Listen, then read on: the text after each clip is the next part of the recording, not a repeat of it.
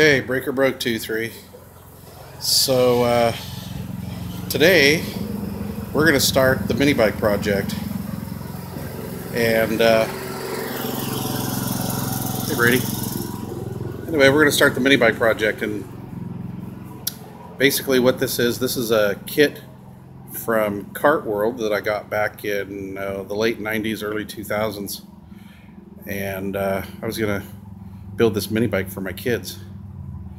And basically you get the frame and the forks in the kit, and those come, they're already welded and everything, but it comes raw. There's no paint on it or anything, so you got to prep it and paint it.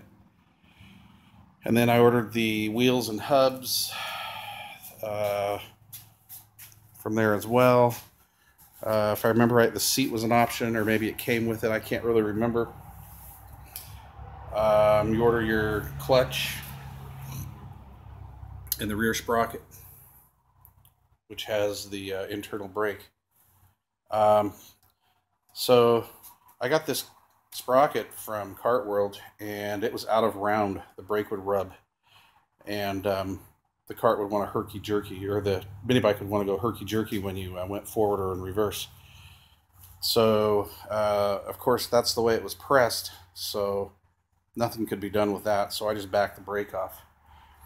It's always been throw on the chain. This is a new chain I got at the local power parts store, and it was brand new, no bends or anything, and it just kept throwing the chain, and the sprocket's not true, so it's bent. So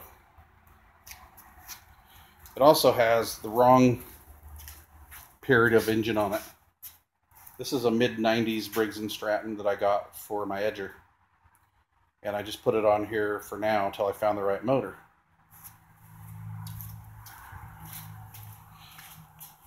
So I was at the yard sale the other day. I found the right motor. This is the motor that I'm going to put on it. It's a rope pull motor. We're going to strip it down. It runs great, like a top. It started right up.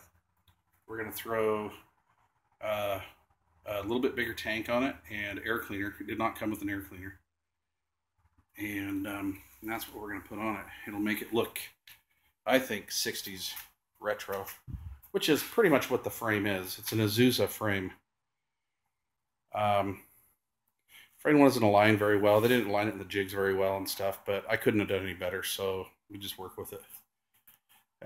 Good Redneck Bill worked at a place in Florida that built fire trucks. So I got this old school headlight, which is brand new. It's got dust on it because it's been in my garage, and we mounted that on there. It's kind of cool looking. Made a mount for the forks there. Put a piece of rubber in between to keep the vibration down. And that's kind of a neat mount. So we're going to wire that up.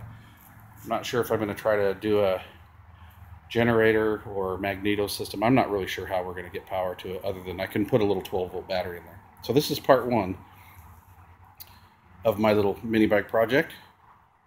So stay tuned.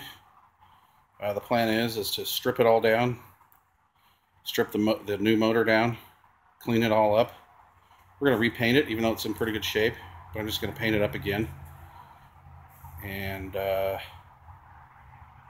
see what we can do with it. So subscribe, follow the build. It might take me a month or two because I really don't have much time, but that's what we're going to do. And I guess I'm going to source a higher end socket assembly.